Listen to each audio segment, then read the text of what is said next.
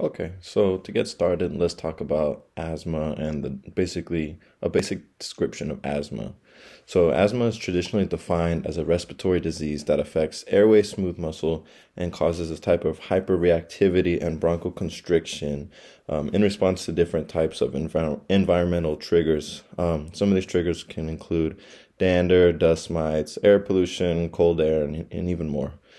So asthma attacks can cause an individual to feel very short of breath, develop a lot frequent cough, or even experience like a type of chest tightness. And asthma is actually one of the most common types of non-communicable diseases that people around the world suffer from. So much so that approximately 300 million people worldwide are currently diagnosed with asthma. And it's estimated that by 2025, 100 million more people are going to be diagnosed with asthma as well.